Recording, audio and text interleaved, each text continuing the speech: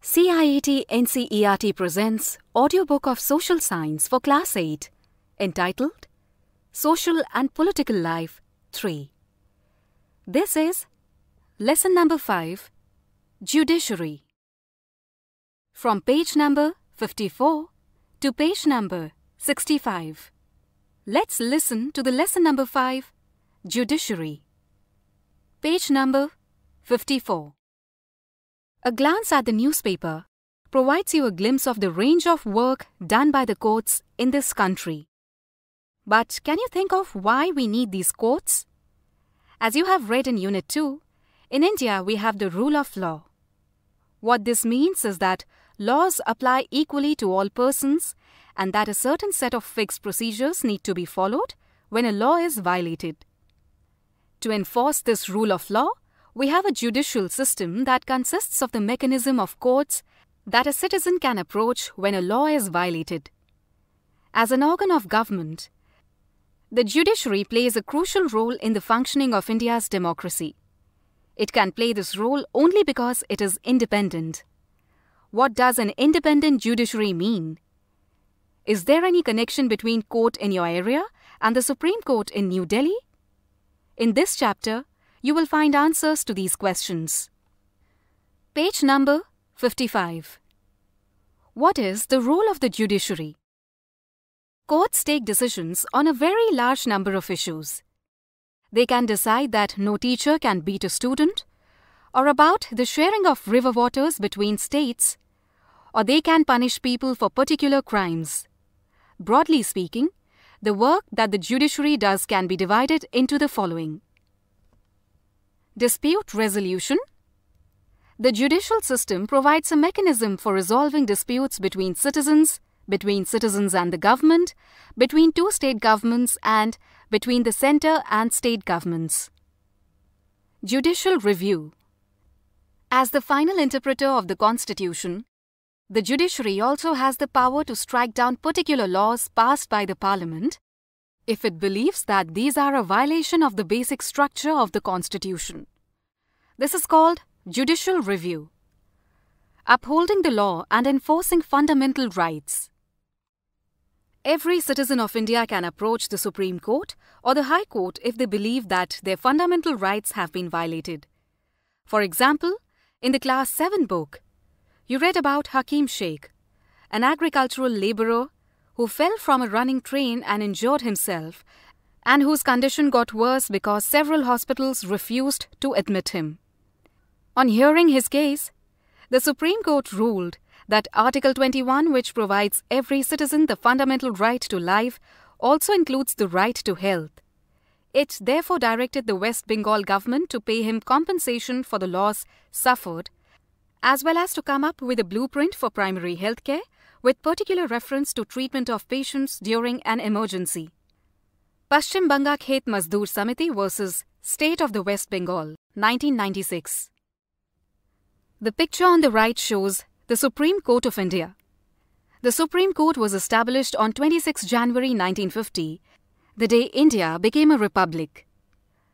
Like its predecessor, the Federal Court of India, 1937 to 1949, it was earlier located in the Chamber of Princes in the Parliament House. It moved to its present building on Mathura Road in New Delhi in 1958. Page number 56. With the help of your teacher, fill in the blank spaces in the table below. Type of dispute. Example. Dispute between centre and the state. Dispute between two states.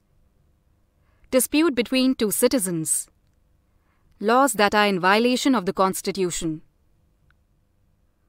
What is an independent judiciary? Imagine a situation in which a powerful politician has encroached on land belonging to your family. Within this judicial system, the politician has the power to appoint and dismiss a judge from his office. When you take this case to court, the judge is clearly partial to the politician. The control that the politician holds over the judge does not allow for judge to take an independent decision. This lack of independence would force the judge to make all judgments in favor of the politician. Although we often hear of rich and powerful people in India trying to influence the judicial process, the Indian Constitution protects against this kind of situation by providing for the independence of the judiciary. One aspect of this independence is the separation of powers. This, as you read in Chapter 1, is a key feature of the Constitution. What this means here is that other branches of government, the legislature and the executive, cannot interfere in the work of the judiciary. The courts are not under the government and do not act on their behalf. For the above separation to work well, it is also crucial that all judges in the High Court as well as the Supreme Court are appointed with very little interference from these other branches of government. Once appointed to this office, it is also very difficult to remove a judge. Do you think that an ordinary citizen stands a chance against a politician in this kind of judicial system? Why not? Page number 57. It is the independence of the judiciary that allows the courts to play a central role in ensuring that there is no misuse of power by the legislature and the executive. It also plays a crucial role in protecting the fundamental rights of citizens because anyone can approach the courts if they believe that their rights have been violated. What is the structure of courts in India? There are 3 different levels of courts in our country. There are several other courts at the lower level, while there is only one at the apex level. The courts that most people interact with are what are called subordinate or district courts. These are usually at the district or tehsil level or in towns, and they hear many kinds of cases.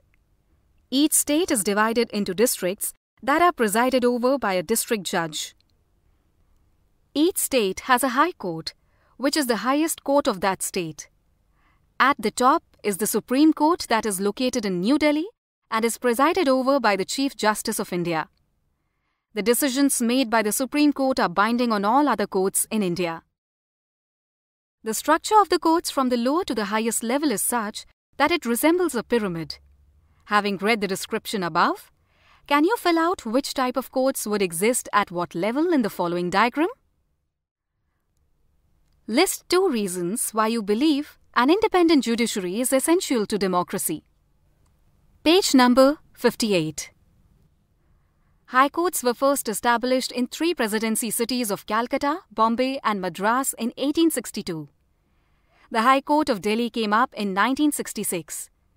Currently, there are 25 high courts. While many states have their own high courts, Punjab and Haryana share a common high court at Chandigarh, and 4 northeastern states of Assam, Nagaland, Mizoram and Arunachal Pradesh have a common high court at Guwahati. Andhra Pradesh, that is Amravati, and Telangana, Hyderabad have separate high courts from 1st January 2019. Some high courts have benches in other parts of the state for greater accessibility. The above picture shows High Court of Madras. The picture on the bottom left shows High Court of Patna. Also, the High Court of Karnataka. Are these different levels of courts connected to each other? Yes, they are. In India, we have an integrated judicial system, meaning that the decisions made by higher courts are binding on the lower courts. Another way to understand this integration is through the appellate system that exists in India. This means that a person can appeal to a higher court if they believe that the judgment passed by the lower court is not just. Let us understand what we mean by the appellate system by tracking a case. State, Delhi Administration versus Lakshman Kumar and others, 1985, from the lower courts to the Supreme Court.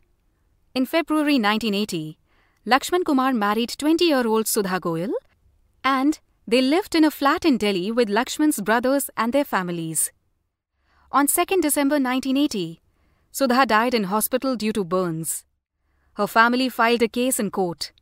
When this case was heard in the trial court, 4 of her neighbors were called in as witnesses. They stated that on that night of December 1, they had heard Sudha scream and had forced their way into Lakshman's flat. There they saw Sudha standing with her sari in flames. They extinguished the fire by wrapping Sudha in a gunny bag and a blanket. Sudha told them that her mother-in-law Shakuntala had poured kerosene oil on her and that her husband Lakshman had lit the fire. Page number 59. During the trial, members of Sudha's family and a neighbor stated that Sudha had been subjected to torture by her in-laws and that they were demanding more cash, a scooter and a fridge on the birth of the first child. As a part of their defense, Lakshman and his mother stated that Sudha's sari had accidentally caught fire while she was heating milk. On the basis of this and other evidence, the trial court convicted Lakshman, his mother Shakuntala, and his brother-in-law Subhash Chandra and sentenced all three of them to death. In November 1983, the three accused went to the High Court to appeal against this verdict of the trial court. The High Court, after hearing the arguments of all the lawyers, decided that Sudha had died due to an accidental fire caused by the kerosene stove. Lakshman, Shakuntala and Subhash Chandra were acquitted. You may remember the photo essay on the women's movement in your Class 7 book. You read about how in the 1980s, women's groups across country spoke out against dowry deaths. They protested against the failure of courts to bring these cases to justice. The above High Court judgment deeply troubled women, and they held demonstrations and filed a separate appeal against this High Court decision in the Supreme Court through the Indian Federation of Women Lawyers. In 1985, the Supreme Court heard this appeal against the acquittal of Lakshman and the two members of his family. The Supreme Court heard the arguments of the lawyers and reached a decision that was different from that of the High Court. They found Lakshman and his mother guilty but acquitted the brother-in-law Subhash because they did not have enough evidence against him. The Supreme Court decided to send the accused to prison for life. The picture on the top right-hand side shows Aizwal, Mizoram bench of the Guwahati High Court. The bottom left picture shows District Courts complex in Namchi, South Sikkim. The subordinate court is more commonly known by many different names. These include the trial court or the court of the district judge, the additional sessions judge, chief judicial magistrate, metropolitan magistrate, civil judge. Page number 60. What are the different branches of the legal system? The above case of the dowry death falls within what is considered a crime against society and is a violation of criminal law.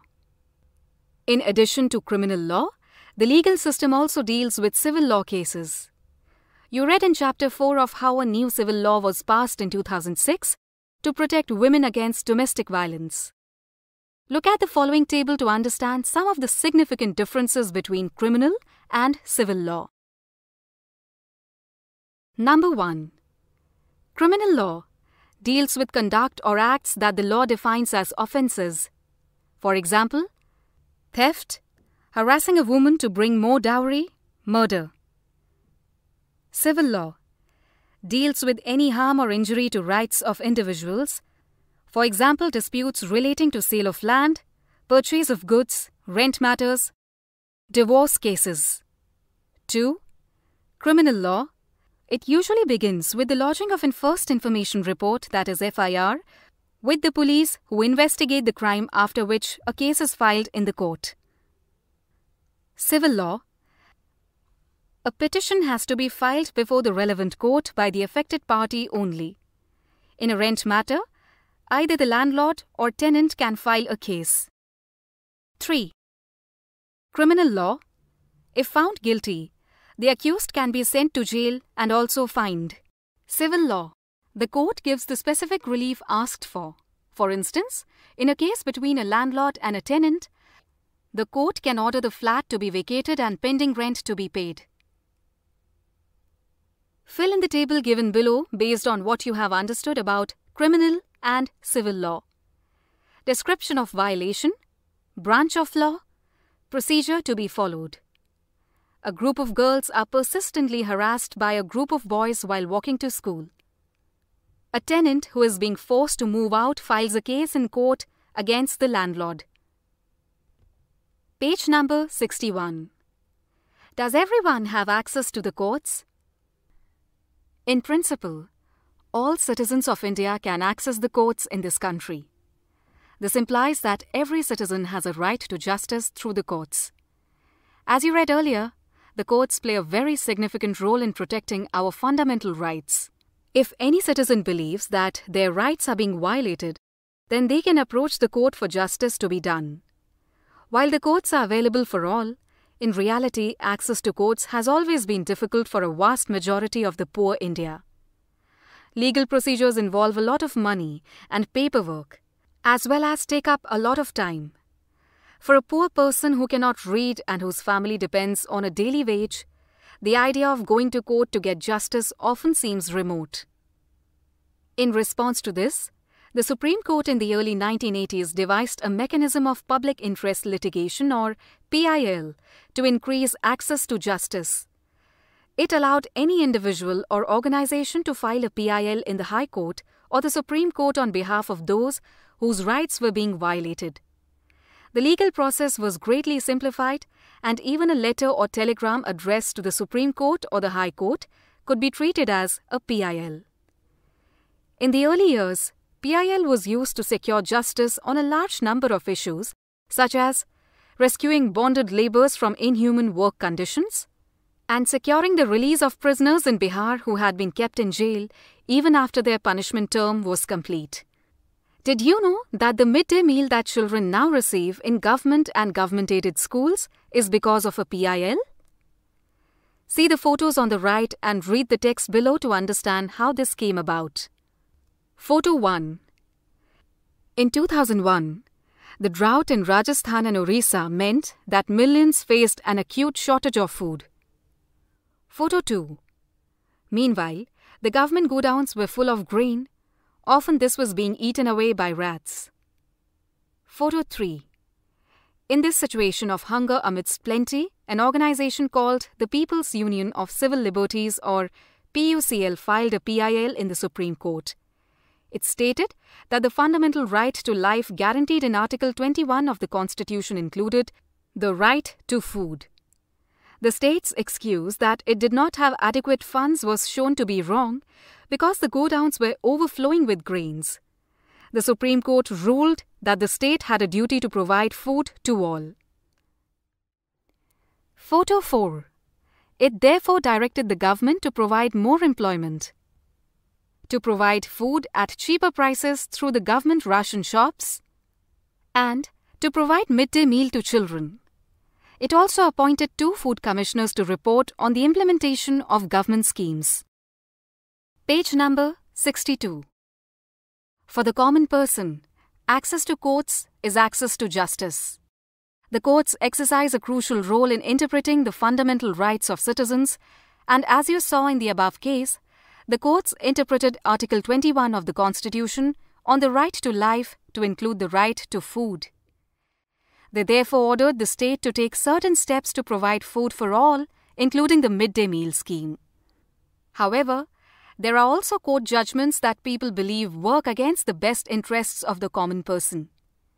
For example, activists who work on issues concerning the right to shelter and housing for the poor believe that the recent judgments on evictions are a far cry from earlier judgments. While recent judgments tend to view the slum dweller as an encroacher in the city, earlier judgments like the 1985 Olga Tillis versus Bombay Municipal Corporation had tried to protect the livelihoods of slum dwellers.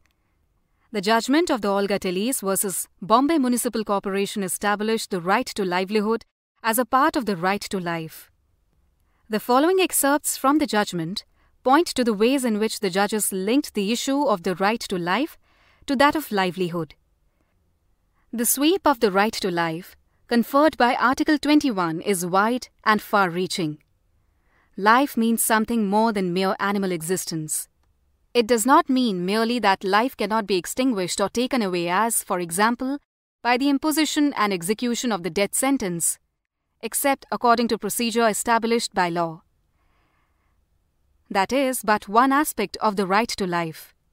An equally important facet of that right is the right to livelihood, because no person can live without the means of living, that is, the means of livelihood.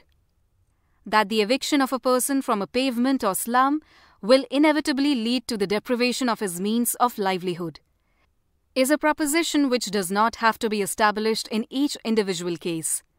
In the present case, the facts constituting empirical evidence justify the conclusion that the petitioners live in slums and on pavements because they have small jobs to nurse in the city and for them there is nowhere else to live. They choose a pavement or a slum in the vicinity of their place of work, and to lose the pavement or the slum is to lose the job. The conclusion therefore is that the eviction of the petitioners will lead to deprivation of their livelihood and consequently to the deprivation of life. Find out about the street vendors, Protection of Livelihood and Regulation of Street Vending Act 2014. Page number 65. Another issue that affects the common person's access to justice is the inordinately long number of years that courts take to hear a case. The phrase "justice delayed is justice denied" is often used to characterize this extended time period that courts take. The following table shows number of judges in India, number, name of the court, sanction strength, working strength, vacancies. A. Supreme Court, sanction strength 34, working strength 34, vacancies 0. B. High Courts, sanction strength 1079, working strength 655, vacancies 424. C. District and Subordinate Courts, sanction strength 22,644, working strength 17,509, vacancies 5,135. Data in A and B as on November 2019. The above photo shows the family members of some of the 43 Muslims of Hashmipura, Meerut, killed on 22nd of May 1987. These families fought for justice for over 31 years. Due to long delay in the commencement of the trial, the Supreme Court in September 2002 transferred the case from the state of Uttar Pradesh to Delhi. 19 provincial armed constabulary packmen faced criminal prosecution for alleged murder and other offences. By 2007, only 3 prosecution witnesses had been examined. Finally, the Delhi High Court convicted the accused persons on 31st October 2018. This photo was taken at Press Club, Lucknow on 24th of May 2007. Discuss the impacts of the shortage of judges on the delivery of justice to the litigants. However, in spite of this, there is no denying that the judiciary has played a crucial role in democratic India, serving as a check on the powers of the executive and the legislature, as well as in protecting the fundamental rights of citizens. The members of the Constituent Assembly had quite correctly envisioned a system of courts with an independent judiciary as a key feature of our democracy. Page 64. Exercises. 1. You read that one of the main functions of the judiciary is upholding the law and enforcing fundamental rights. Why do you think an independent judiciary is necessary to carry out this important function? 2. Reread the list of fundamental rights provided in Chapter 1. How do you think the right to constitutional remedies connects to the idea of judicial review? 3. In the following illustration, fill in each tier with the judgments given by the various courts in the Sudha Goyal case. Check your responses with others in class. Supreme Court, High Court, Lower Court. 4. Keeping the Sudha Goyal case in mind, tick the sentences that are true and correct the ones that are false. A. The accused took the case to the High Court because they were unhappy with the decision of the trial court. B. They went to the High Court after the Supreme Court had given its decision. C. If they do not like the Supreme Court verdict, the accused can go back again to the trial court. 5. Why do you think the introduction of public interest litigation (PIL) in the 1980s is a significant step in ensuring access to justice for all? 6. Reread excerpts from the judgment on the Olga Tellis versus Bombay Municipal Corporation case. Now write in your own words what the judges meant when they said that the right to livelihood was part of the right to life. 7. Write a story around the theme, Justice delayed is justice denied. 8. Make sentences with each of the glossary words given on the next page. Page number 65. 9. The following is a poster made by the Right to Food campaign. Read this poster and list the duties of the government to uphold the right to food. How does the phrase, hungry stomachs, overflowing godowns, we will not accept it, used in the poster relate to the photo essay on the right to food on page 61? Glossary. Acquit. This refers to the court declaring that a person is not guilty of the crime which he or she was tried for by the court. To appeal. In the context of this chapter, this refers to a petition filed before a higher court to hear a case that has already been decided by a lower court. Compensation. In the context of this chapter, this refers to the money given to make amends for an injury or a loss. Eviction. In the context of this chapter, this refers to the removal of persons from land or homes that they are currently living in. Violation. In the context of this chapter, it refers both to the act of breaking a law as well as to the breach or infringement of fundamental rights. The chapter 5 of total 10 chapters of the book ends here. Narrator, Vasundhara Bose. You were just listening to this audio book. Technical control, Bati Langlingdo. Technical assistance, Vikas Sangwan. Assistance in production, Amit Kumar. Direction and production, Vimalesh Chaudhary. This audiobook is brought to you by CIET NCERT, New Delhi, India.